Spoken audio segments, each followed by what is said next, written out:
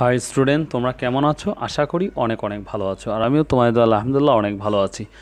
তো যাই হোক, আজকে তোমাদের জন্য যে বিষয়টি আলোচনা করব, তোমরা দেখতেছো 3 দিন হলে আমি লেসন নাম্বার 1 অর্থাৎ ইউনিট 7 লেসন নাম্বার 1, এটা জয়নুল আবেদিন, এটা খুব বড় একটা সিন প্যাসেজ, তো তার জন্য একটু দেরি হচ্ছে।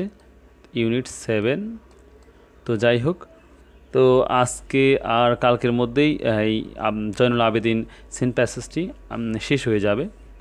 তো যাই হোক, এটা আলোচনা অলরেডি করেছিলাম, তো আজকে পার্ট নাম্বার 4। তো আশা করি তোমাদের ভালো লাগবে।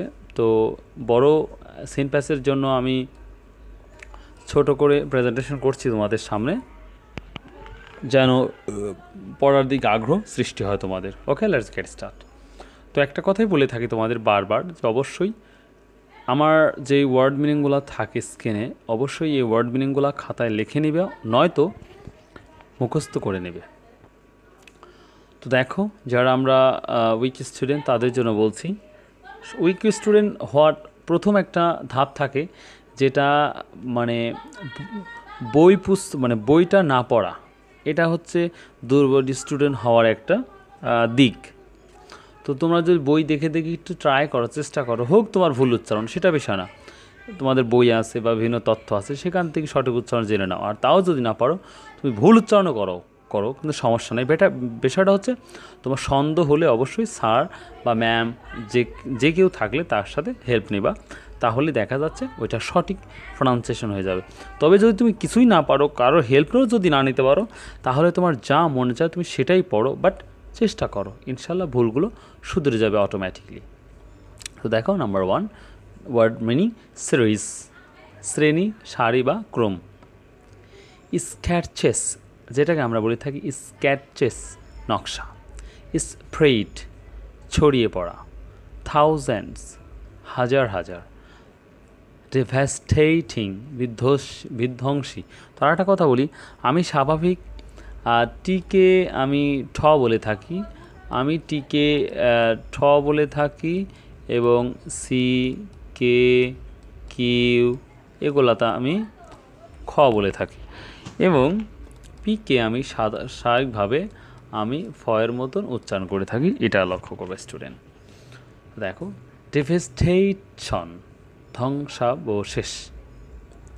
হেল্পলেসনেস, অসহায়ত্ব। মিসেরিস, দুর্দশা। স্টার্ভিং, ক্ষুধার্ত। রিমার্কেবল, উল্লেখযোগ্য। হিউম্যানিটেরিয়ান, যেটাকে আমরা বলে থাকি হিউম্যানিটেরিয়ান, মানবিক। এবার আমরা আসি ডকুমেন্টেড, যেটাকে আমরা বলে থাকি স্বাভাবিকভাবে ডকুমেন্টেড, নথিভুক্ত। স্টারভেশন, অনাহার। তো স্টুডেন্ট, এই ছিল part number 5-এর part 4-এর word meaning. তো স্টুডেন্ট, এখন আমরা যেটা পড়ব প্যাসেজের বাকি অংশ। তো দেখো, number 1, in 1943 he painted a series, আমরা একে আও বলতে পারি, এও বলতে পারি, series of sketches on the main mad ফেমাইন। এই ফেমাইন বলতে পারি, অথবা ফেমিনও বলতে পারি আমরা। এরপরে আসি, দেখো,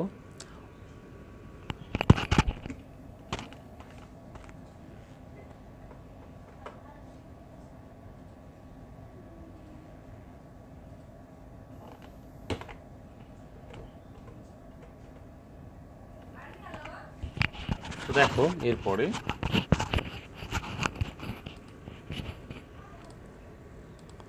1943 সালে তিনি মানব সৃষ্ট দুর্ভিক্ষের উপর একটি ধারাবাহিক sketch এঁকেছিলেন, which had spread through out Bengal, যা সারা বাংলায় ছড়িয়ে পড়েছিল।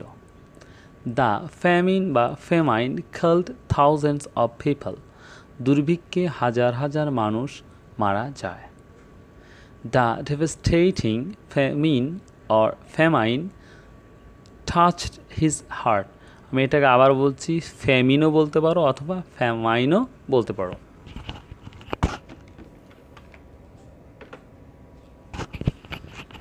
দেখো এরপরে ভয়াবহ দুর্ভিক্ষ তার হৃদয় ছুঁয়ে গেল।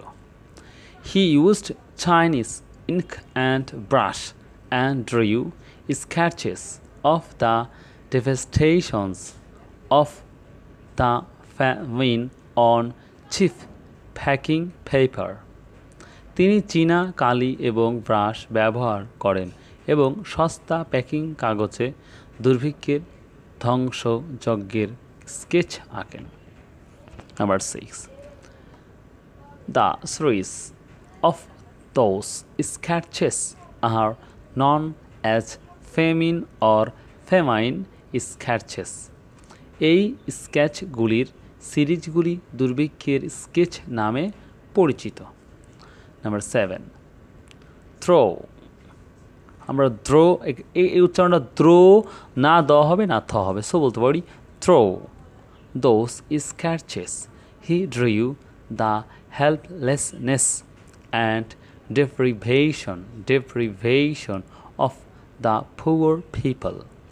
সেসব স্কেচের মাধ্যমে তিনি গরিব মানুষের অসহায়ত্ব ও বঞ্চনার চিত্র তুলে ধরেছেন। Number 8, there মিসেরিজ and death without having food. তাদের দুর্দশা এবং খাবার ছাড়া মৃত্যু। 9, হি painted those starving people who were dyeing by the road side. রাস্তার ধারে মারা যাওয়া ক্ষুধার্ত মানুষদের ছবি এঁকেছেন তিনি। Number 10, this sketches R his most remarkable works. এই স্কেচগুলি তার সবচেয়ে উল্লেখযোগ্য কাজ। 11 নম্বর দেখো, which spread his name and fame around the world as a famous and humanitarian artist. যা একজন বিখ্যাত ও মানবতাবাদী শিল্পী হিসেবে সারা বিশ্বে তার নাম ও খ্যাতি ছড়িয়ে দেয়। সর্বশেষ নাম্বার স্টুডেন্ট, আজকের সেন্টেন্সটা দেখো। Abedin not only documented the famine but also showed its sinister, আমরা যেটাকে বলে থাকি সিনিস্টার ফেস, দ্রো স্কেলেটাল বা স্কেলেটাল তোমরা বলতে পারো। তো কে কে আমি খ উচ্চারণ করে থাকি, আমি আবার বলছি কে কে আমি খয়ের মতন উচ্চারণ করে থাকি, তো বলতে পারি skeletal figures of people fated to die of starvation. তো স্টুডেন্ট দেখো এর বাংলাটা দেখো, আবেদিন শুধু দুর্ভিক্ষের নথিভুক্ত করেননি, বরং অনাহারে মারা যাওয়া মানুষের কঙ্কালের চিত্রের মাধ্যমে এর ভয়ঙ্কর চেহারাও দেখিয়েছেন। তো স্টুডেন্ট এই ছিল আজকের পার্ট 4, অর্থাৎ জাইনুল আবেদিনের গল্পটা, সিন প্যাসেজ, জয়নুল আবেদিন মহান শিল্পী, এটার বিষয়টা ছিল পার্ট নাম্বার 4। তো আল্লাহ বাঁচিয়ে রাখলে সুন্দর করে আমি 5 নাম্বারটাও তোমাদের সামনে প্রেজেন্টেশন করবো ইনশাল্লাহ টুমরো। তো স্টুডেন্ট একটাই কথা বলি, যদি আমার ভিডিওগুলো ভালো লাগে অবশ্যই লাইক শেয়ার অ্যান্ড কমেন্ট করবো, আর যদি ভালো না লাগে দেখতে থাকো, কোনো এক সময় ইনশাল্লাহ ভালো লেগে যাবে। ওকে, অল দ্য বেস্ট।